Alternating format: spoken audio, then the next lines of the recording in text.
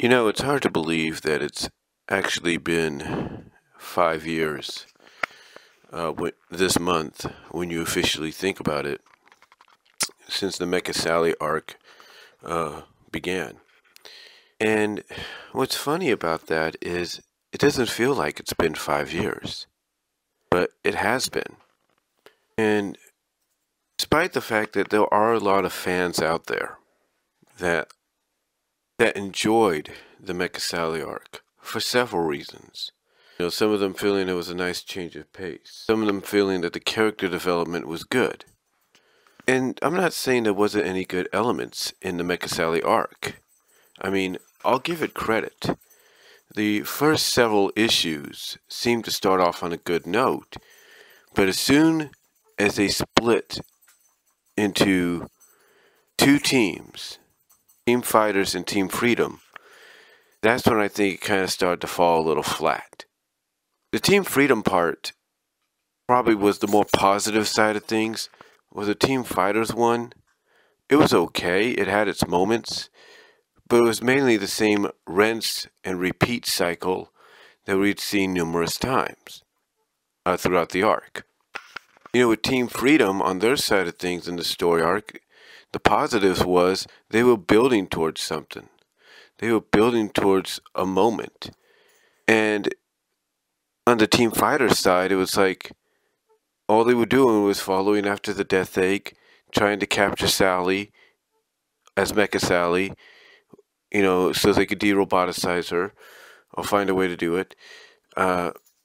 Stop her and some egg hordes from destroying a village. You know, allow her to escape because they don't really want to try to harm her too much. Rinse and repeat.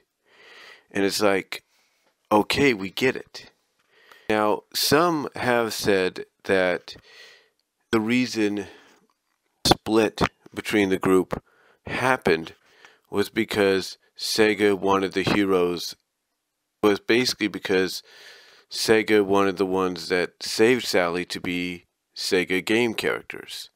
Now, I'm not saying that Sega really said that or even acknowledged that, but just the fact that you chose Tails, Amy, and Sonic as team fighters, you know, it's like, seriously? You could have chose anyone else to join Sonic and Tails maybe, or maybe Sonic and Amy, but yet you put the three together. Now, again, I can understand that the original plan for this story arc was for it to climax somewhat in 250, thus the reason for the game characters. I'm not denying that that's not a good reason, because when you go back to 175, you go back to 200, most of the time that the characters in those recent issues, and even in a sense, even with the the story arc that led in from 225 that led into the Sonic Genesis, when you look at most of those other recent anniversary issues, most of the time it's been it's been centered on the gaming characters coming to the rescue. So I can understand from that perspective why Team Fighters was Sonic, Amy, and Tails. I can understand that, but still, it's like, really? Can't just, you know, stop for a second and say, no, we're not going to pander to Sega for a moment, and, you know, maybe we'll add somebody else and have one of the other characters stay behind instead of just Cream and Big? I mean, it would have made more sense. But anyway, getting back on topic here, the Mecha Sally arc, like I said, when it started, I will admit, had some good moments, and it looked like it could go in a positive direction until they did the team split, and then I think that's when things started to fall flat, because it's like you were developing one side of the team, one half of the team being Team Freedom, and even the team that kind of secretly formed from that, as you know, secretly formed under them as well, being the Secret Freedom Fighters.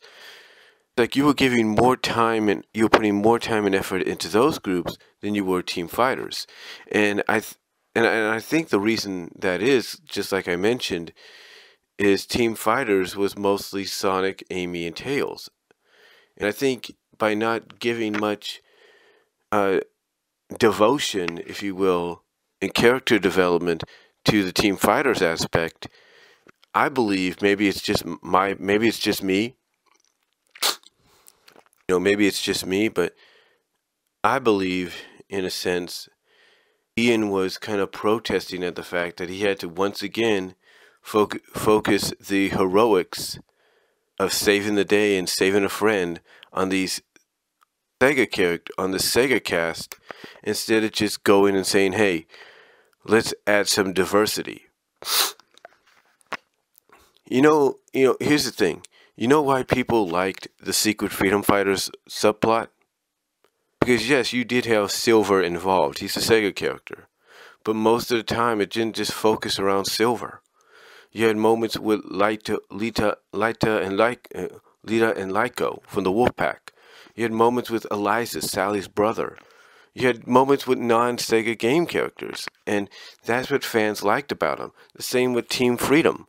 Yeah, you had Cream, you had Big, but you focused mainly on characters like Mina or Mina. You focused on Nicole, you focused on Rotor.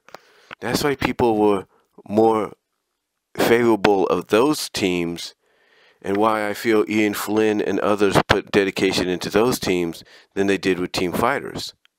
Because I think even Ian Flynn realized that everybody's going to know what the end result's going to be, because Sega's not going to allow it to be anything else. So, again, the potential was there, at the start, but as soon as they did the split, I think that's when it went downhill. Now, I'm not saying that there wasn't some interesting moments that could have been built upon and developed on more. You could have done, with Amy Rose, when she's confronted by Sally, as Mecha Sally, and as Mecha Sally, she informs Sally that, hey, with my deletion, my destruction, you're free to go and be with Sonic, or something like that. And, Amy has to tell her, no, I'm not here to do that. I'm not here to destroy you. I'm here to save you, not destroy you, not put you out of commission. And they could have really built upon that. They could have really grew Amy in character with that moment, but they didn't. Thankfully, you have the online comic adaptation called Mobius Legends, which kind of focuses on these moments that were missed. And in the more recent Mobius Legends issue, it focuses on Amy having a confrontation in her mind of whether or not what Sally, as Mecha Sally, said is true. Would she have a better chance of being with Sonic if Sally's not around? It works out. It works out very, very well. And again, that's an interesting moment.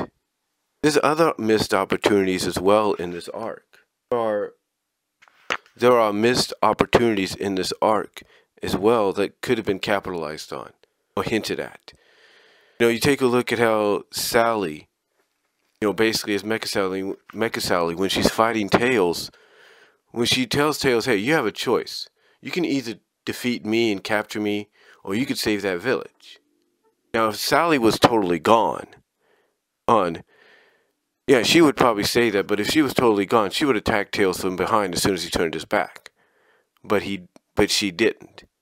She didn't. And she let him go.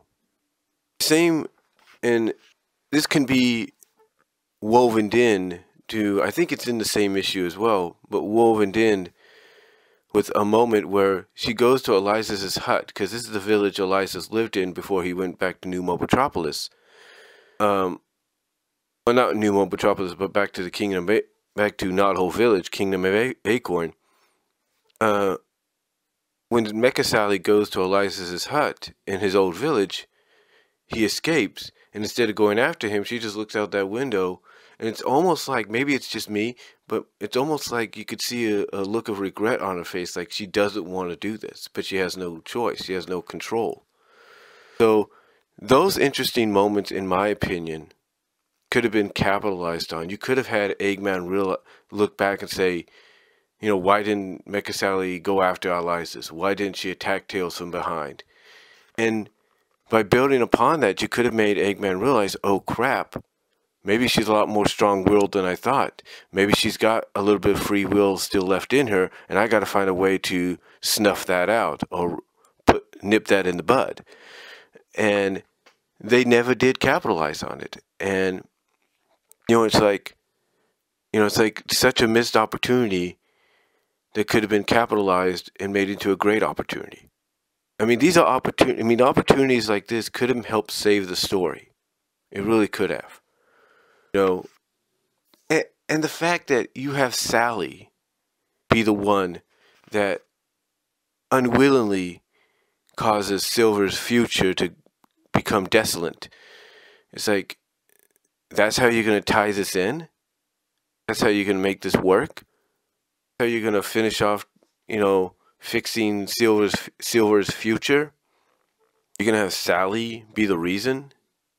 Now, I'm not saying they didn't give Silver a great... Now, I'm not saying they didn't give Silver a decent explanation to give to Sonic and Amy and Tails and the Arctic Freedom Fighters and explain, hey, yes, it did interpretate that she's the traitor, but it didn't interpretate why she was the traitor. I mean, yeah, they gave him... the fact that they let him explain that, hey, within 200 years, a lot of information can get lost. And, in history, a lot of historic information sometimes can get lost. And, maybe there was confusion. And I'm not going to say it wasn't a decent explanation, but still, that's how you're going to wrap this up. You're not... it would have made more logical sense if it would have been Sonic, honestly. Because here you have Sonic that's a free spirit, sometimes rebellious. It would have made it easier if he was the one that caused the desolation of the future, not Sally. And I'm not saying that Sally doesn't have that much of an impact character-wise to make that happen, but it's like, still, really? She's the reason? She's the reason his future went up in flames? It doesn't make sense. It really doesn't make sense. But anyway, could have done a lot more with the revelation. You could have had, after Silver finds out from Harvey exactly who the traitor is, could have had some kind of a side story. And as much as people may hate to hear this, you could have done a side story in the main book or even universe, a one-shot story, where Silver has to deal with the fact that, wait a minute, girl that got roboticized, that sacrificed herself to roboticization to save her world, is the traitor, but she doesn't control her. She's not in control of her actions. How could history mess this up? How can they not realize that? And the biggest question you could have him wonder is, how is her sacrifice into robotization the reason we fell? Couldn't just be her. So, to me, that was another missed opportunity. And probably one of the biggest missed opportunities is you could have done a lot more with Mecha Sally if you wanted to. As much as I didn't like the arc, as much as I didn't like reading the arc, and I did read the arc because I made a promise and I did it. And I fulfilled it, I should say. But as much as I didn't like the arc being centered on Sally being Mecha Sally and, saying things that she wouldn't normally say. And, maybe it's just me being a longtime Sonic fan, a longtime fan of Saturday AM and the comics and the characters. But to me, it's just like, this was not Sally. And yeah, they kind of acknowledged that in 256 after her and Amy get the memories back. You have Bunny comfort her and say, hey, it's over. It says, don't worry about it. That wasn't you. So, so yeah, they did that. But still, like a lot of fans, we did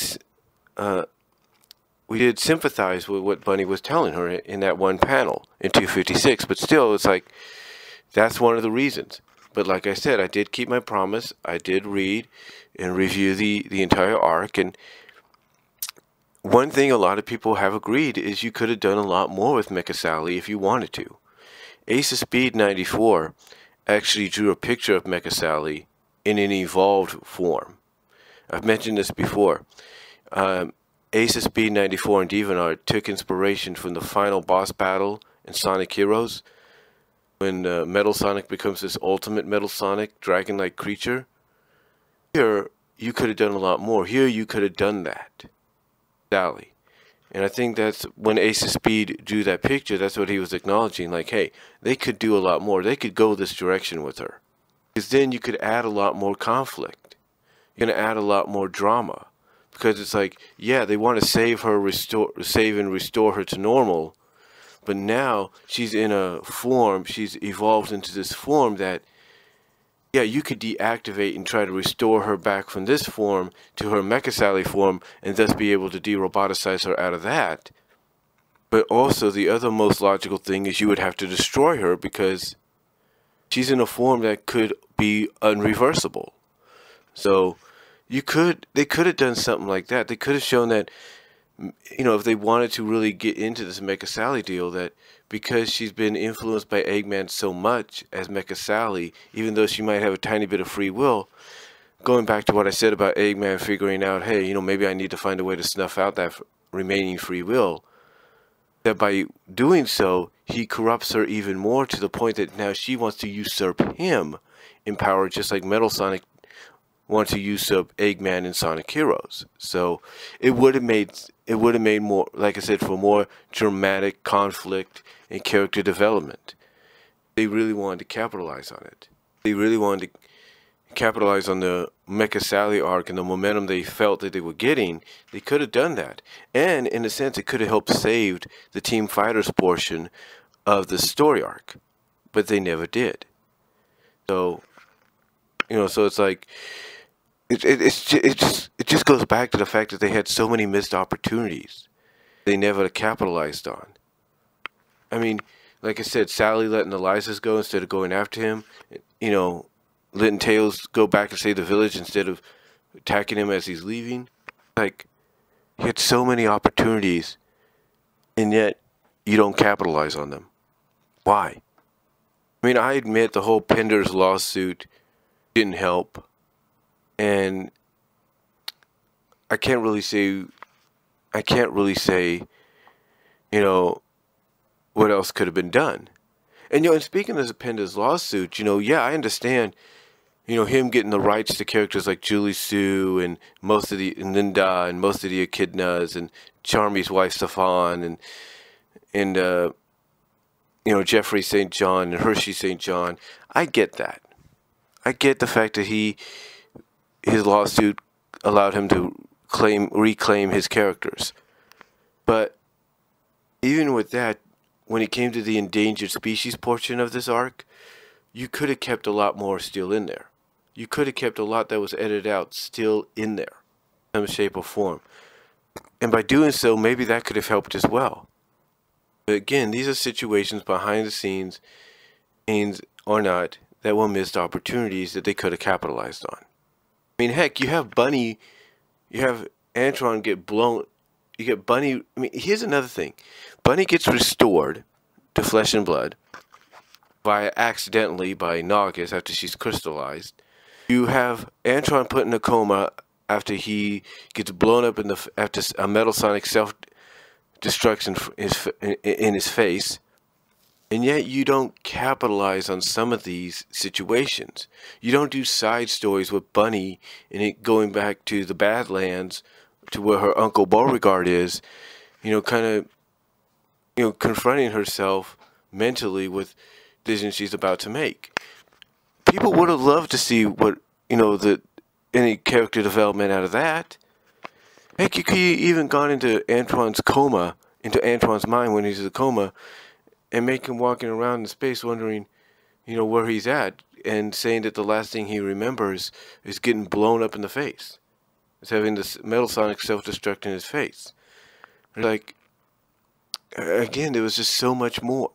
I mean, these were missed opportunities.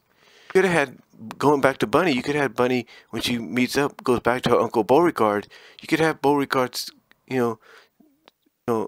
sit down with her, sort of like father-daughter, but uncle-niece, and say, hey, you really, and kind of ask her, hey, do you really want to go through with this? Really want to, you know, sacrifice the flesh and blood that you got back, that you've been wanting back, to be half cyborg again? I mean, heck, one person even drew a picture on DeviantArt of her on the operating table at Uncle Beauregard's camp, getting ready to have her legs and arm cut off and replaced by cybernetics. So again, just so many missed opportunities. And like, if you were going to do this arc, fine, no problem. But it's like, if you were going to do it, you should have gone full throttle with it. No hesitation. True, you may have to take out some characters, but don't take out elements don't take other elements or scenes out. It's like, if you're going to go full throttle with this, go full throttle. And don't miss out on opportunities you could have capitalized on. Because I think the opportunities that I mentioned they missed out on could have really helped this story. The whole Jeffrey St. John, Hershey St. John situation where Hershey just seemingly dies, but apparently went undercover.